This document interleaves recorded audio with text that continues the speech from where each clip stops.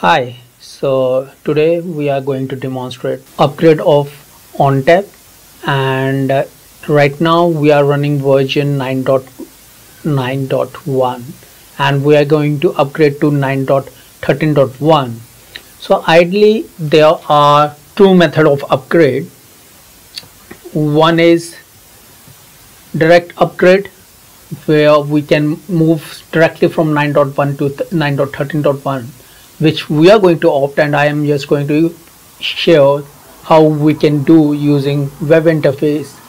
And there's another option to use multi-stage upgrade, in which you can do the upgrades in stages. You can have the couple of stages, so both of them has its own plus and minus.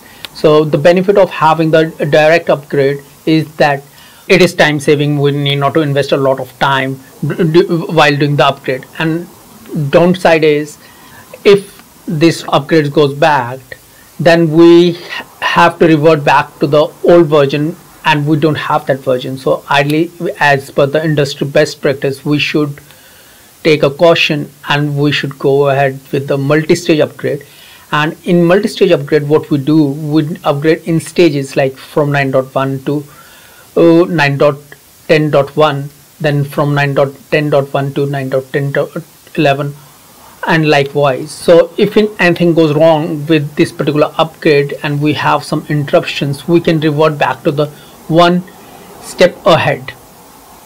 And this is two mechanisms what we can use for the upgrade. Before you go ahead and perform the upgrade, there are some of the prerequisites which need to be validated, and those are like compatibilities. As an example, this particular website hwu.netapp.com, you can log in and ensure that your product is compatible. As an example, in here, if I select A series and I want to see the compatibility of A20 with the 4 nodes, we can see ported version, and from here we can see the results which are compatible. So let's take 9.13.1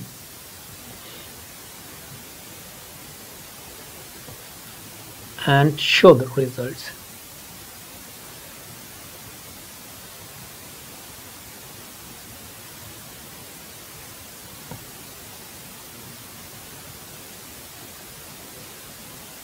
So in here we can see all that report. So this is how we can check the compatibility of the hardware with the software, and we have to ensure that our hardware is compatible with the Ontap version which has been suggested for the upgrade, and then we can perform the upgrade. Just to initiate the non-disruptor upgrade, what I'm going to do, I'm just going to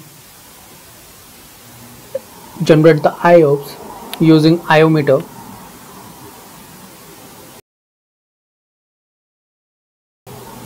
So in here, what I'm doing, I'm generating a IOPS on iSCSI and the CIFS share.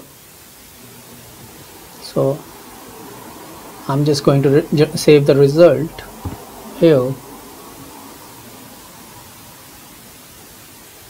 Now we'll see the IOPS will get generated on the Netapp.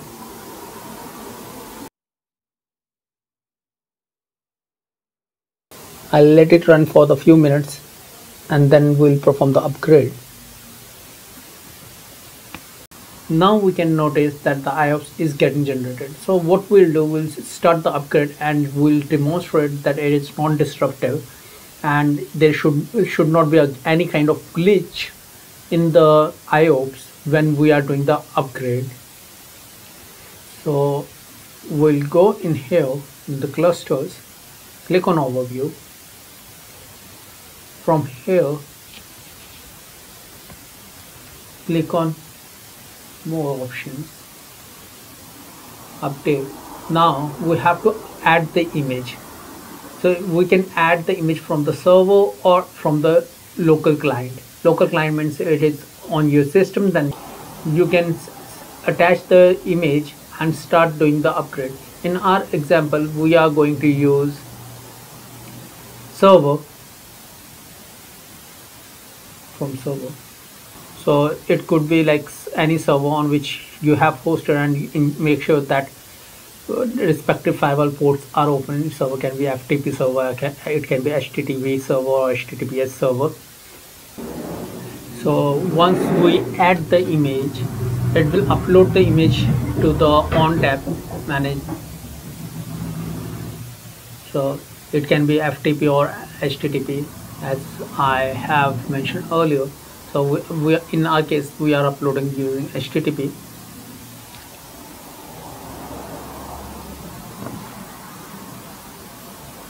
So let it run for a few minutes.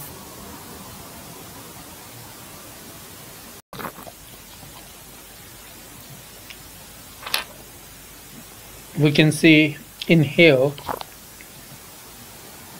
the process of upgrade. Cluster 1 download has been completed in both of them.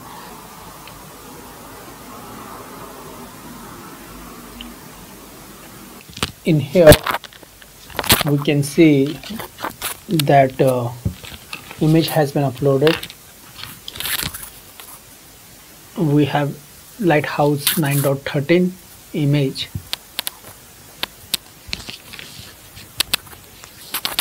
So now I'll click update. So it will start doing validation.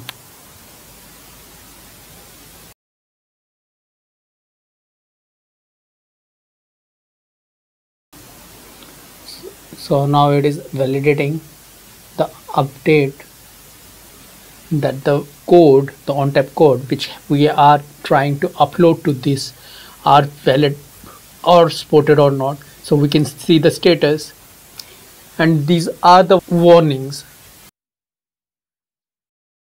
An example: cluster is serving an NFS service. If the NFS mount is used, there is a possibility of frequently NFS timeout and a race condition that can lead to the data corruption during the upgrade. So these are the warnings.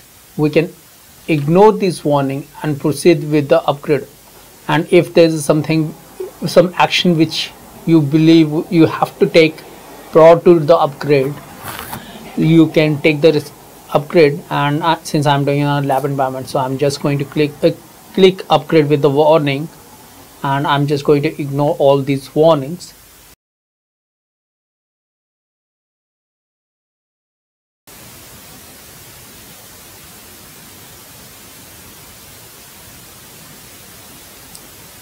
So finally the upgrade has begun.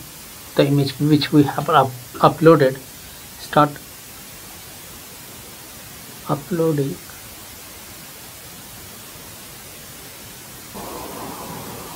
So here it shows 1 hour 42 minutes estimate time, and lapse is only 2 minutes. So I believe it might take a lot of time, so I'm let it run for a couple of minutes.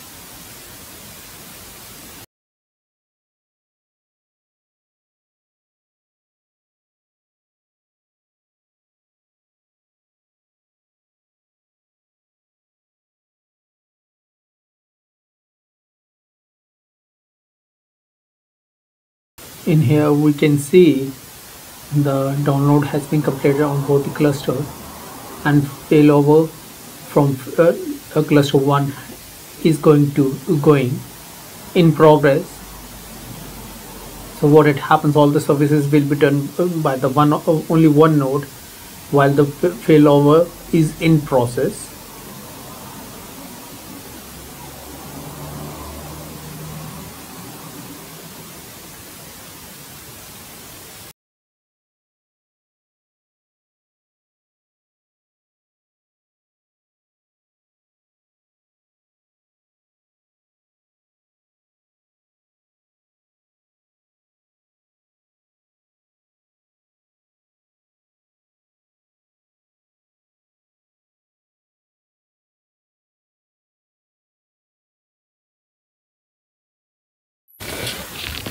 So finally the upgrade has been completed.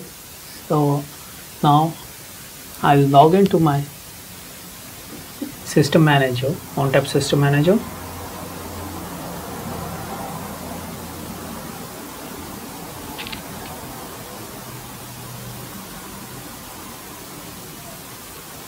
And in here we can see the nodes, all of them has completed successfully. If we go on dashboard, now instead of 9.9.1 it is 9.13.1. This is the procedure what we use for upgrading. Before we close this video, I just want to highlight very important point regarding the non-disruptive upgrade, and just to show you that apps are still going on, there's no glitch. So whenever we perform a upgrade and there's a situation we have to revert back, is not as non-disruptive as the upgrade. So there is a possibility we might have to face a disruption, because Ontap requires a reboot when we revert back to the old version. So it's very important to plan your upgrade before doing the upgrade. So here are the revert. If I have upgraded from 9.9.1 to 9.13.1 and I haven't skipped all these intermediates, I haven't performed the multi-stage. If I would have done the multi-stage and there's a problem, then I have to revert back to there's a possibility to revert back to the earlier version 9.12.1. So make sure when you do the upgrade, you should take care of all the possibilities and do the better planning. Thank you.